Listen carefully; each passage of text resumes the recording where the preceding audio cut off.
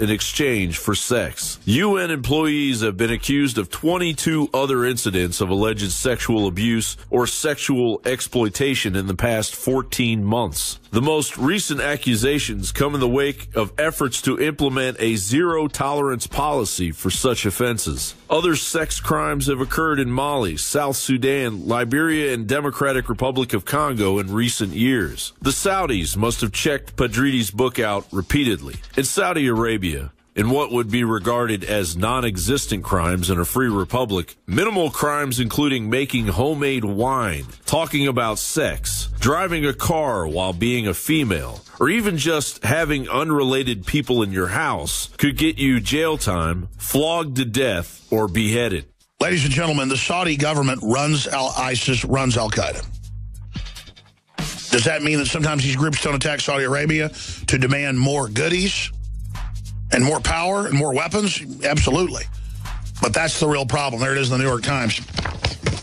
Convicted terrorist claims Saudis funded Al-Qaeda and knew of plots at Down Air Force One. It's in the 28 pages that Saudi Arabia was running the hijackers, and they were in Saudi intelligence. Of course, the United Nations' answer to Saudi Arabia's abject cruelty is to give them a key position on the UN Human Rights Council. Why stop there? North Korea appears to be overqualified. Last year, WikiLeaks intercepted classified files between British diplomats and the Saudis, revealing that the UK worked with the Saudi government to get them elected to the UN Human Rights Council. Meanwhile, in the UK, government pedophilia takes center stage. While in Germany, the German government children's department distributed millions of leaflets promoting pedophilia while ignoring the rape of its citizens by an unrelenting wave of foreign rapists they brought in.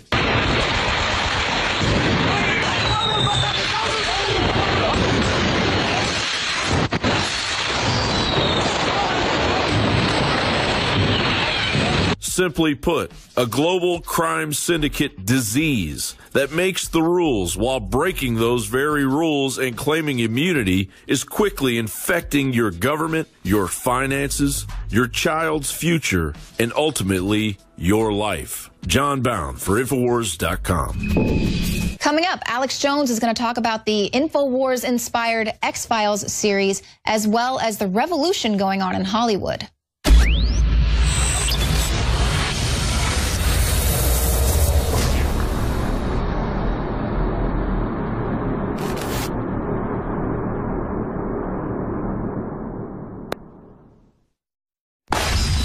This is a protest, and this is a riot. If you can't tell the difference, then you are part of the problem. INFOWARS.com.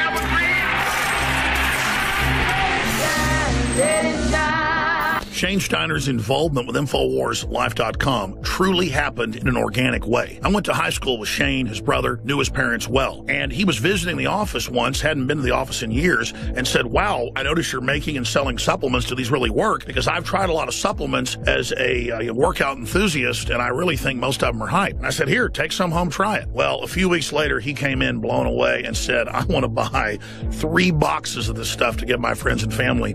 It's simply amazing. He said, why does it work so well? And I said, listen, go to InfoWarsLife.com, watch the informational videos with Dr. Group and others. They understand how it all works. I know that it works for me. That's all I understand. The science, the facts, the research, people's testimonials, they're all on InfoWarsLife.com. You can check it out for yourself. I wanted to go to the gym. I wanted to push myself and work out harder. And that led to me being able to come out and do stuff like the barefooting and the surfing and stuff like that, which what I've never done. I never would have done that 2 years ago.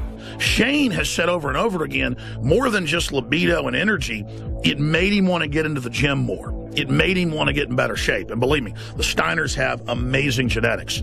His brother is a world champion steer wrestler. His dad, Bobby Steiner, is a famous world champion bull rider. They've got natural genetics. But when you added this to the mix, in Shane's own words, it took him to the next level.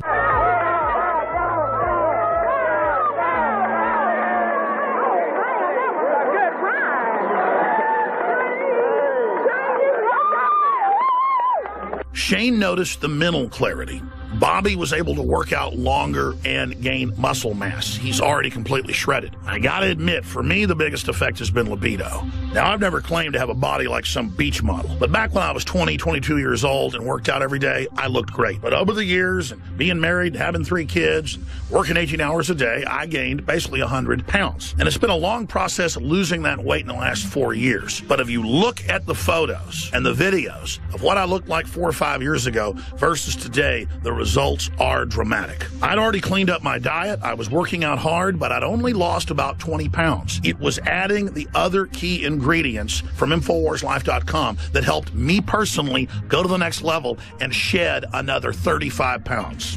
This has actually made me feel so good that here lately, about a year ago, I started training jiu-jitsu, and that kind of led to doing some boxing and kickboxing. I mean, it's amazing that 2 years ago, I was on the couch and couldn't even tie my shoes, and now I'm training with MMA fighters and just doing stuff that I never thought that I would be doing ever again. So Super Male Vitality has allowed me to do some amazing things, and if it has those kind of effects for me, I know that it will do great things for you. So just try Super Male Vitality. I promise you, you'll love it. And finally, let's look at Anthony Gucciardi, InfoWars.com reporter. He also works with Dr. Group and others, helping develop the newest, most cutting-edge, high-quality supplements. Let's take a look at what happened when he tried to barefoot ski for the first time with the Steiners. And remember, we're not making fun of him. He had the will to get in the arena, and he's lost more than 10 pounds in the last few years of fat and gained more than 10 pounds of muscle. And Anthony chalks it up to Super Male Vitality as well.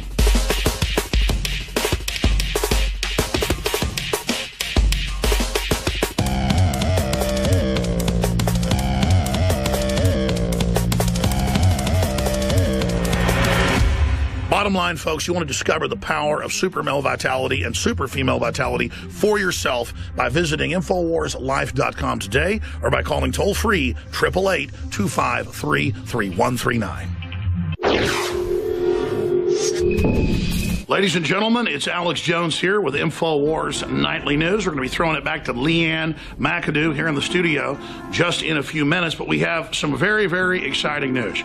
One of the biggest TV series in world history, sometimes getting as many as 55 million viewers per episode. That's close to the Super Bowl.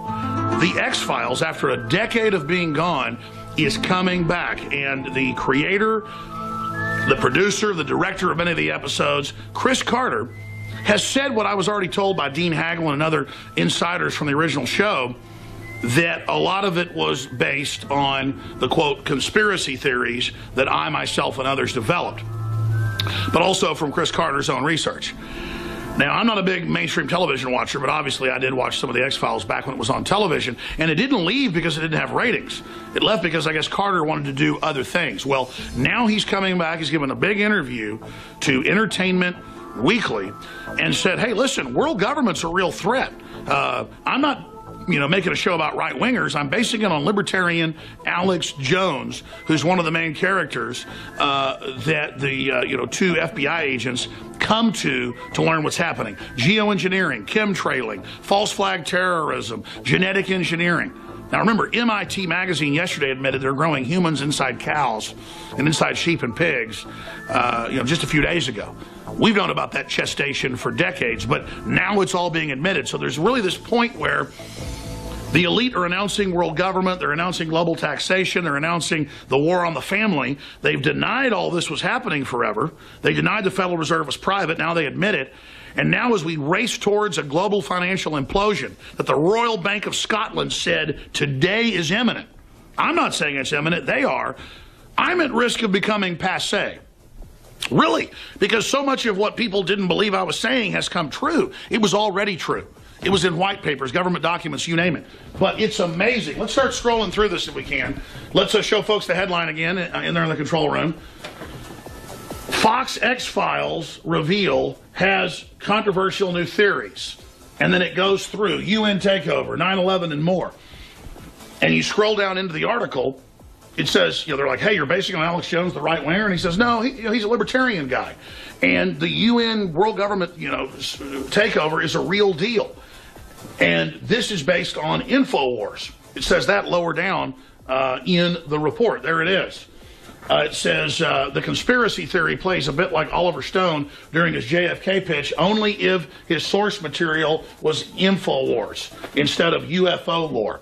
So before they were 80% UFOs, 20% government conspiracies. Now they're going to be 80% government conspiracies, 20% UFOs. And that's exactly what Coast to Coast AM did about 14 years ago under the leadership of George Norrie, which made the show even more successful, is they quit doing 90% space aliens and chupacabras and stuff. The show's on 600 stations, second biggest radio show in the world, 16 million listeners conservatively every night, just on terrestrial radio, not mentioning satellite or internet. It's more like 18 million. But new X-Files based on Alex Jones' InfoWars. We have the story reposted at INFOWARS.com for posterity. But again, ladies and gentlemen, I used to go out to Hollywood every few months. I used to be on Discovery Channel shows, history shows. I've been in a couple big Linkletter movies. I got offers to be in other big movies. In fact, I was offered major, not top roles, but supporting actor roles just in the last decade. I mean, for big movies. And I said no for a reason. Hollywood has been totally controlled by propagandists. And I knew in the underground I had a better chance of putting out my ideas because the internet was a new open platform for that. And then I wouldn't be able to get my ideas through Hollywood. I needed to change the world and have others change the world first before I would be able to then do things through Hollywood. But the fact that Hollywood itself, and I talked to so many big directors, so many big actors, on air, off air, everybody from Viggo Mortensen, to you name it, that they are being suppressed and they're sick of not being able to come out and talk about what's really on their mind. A great example is The Last Captain America from Marvel. Most Marvel stuff is just pure mindless tripe. The Last Captain America, Winter Soldier, was incredible. I mean, it's exactly what we're facing. AI systems exterminating millions of Americans that are seen as individualists that won't go along with the corporate Borg takeover. So the fact that the X-Files creator is admitting and hat-tipping that much of what he's going to do is based off the theories that I bring out, and the fact that he said nice things about me shows how far we've come. And they're going to show my view, and then the Carter's view, and then, because he talks about it, and then obviously someone else saying, well, I'm full of bull, Scully. But it doesn't matter. The fact is that we've come to this point shows that we're super effective. I mean, look at these Facebook mentions we do, because we're simulcasting that right now as we tape for the Nightly News tonight. The average one is getting 500,000 views right now. In the last week, we've probably done 8 or 9 of these, over 10 million views. So the average is going up. We have videos that get 3 million views in one day, and that's just on a Facebook platform. Billions of views on YouTube. Tens of millions of listeners every week on terrestrial radio. The truth is, folks, we're already as big as the X-Files was in mainstream. So it's already happened. The huge success has already happened. It's just the establishment is trying to pretend like that's not going on and marginalize people that say, hey, Obamacare is written by foreign banks to double and triple prices. The Republicans wrote it. It's a screw job. They use Obama as their front to get it through. Or, hey, the government admits they want to take our guns. How dare them say that we're conspiracy theorists? It just doesn't work anymore. The people don't have confidence in the system anymore. It doesn't mean I have all the answers. It doesn't mean you have all the answers. But we know believing the same old story, going along with the establishment, is getting us nowhere. Donald Trump, whether he's good or bad, his huge success, his meteoric rise, being #1 for 6 months, looking like he's going to get the nomination, is due to the fact that people are in open revolt and rebellion, an uprising against the system. It could be a ham sandwich. They're going to support it when the establishment attacks it. Their endorsement of Trump is what kills him with the establishment. Now, to be clear, what I'm talking about here is when they attack Trump, because that's doublespeak, but that's how they think, that is an endorsement to the people. If they wanted to hurt Donald Trump, they would actually come out and endorse him and say that he was a great guy. That's how much credibility they've lost. So to be clear, when the system attacks Donald Trump, that is an endorsement. Because the people hate the establishment and Congress with its 9% approval rating so much. So coming up tonight, On the INFOWARS Nightly News, Leanne will air this that we're taping right now. It's going out live on Facebook Mentions. And then she'll get into other really, really serious topics. I don't normally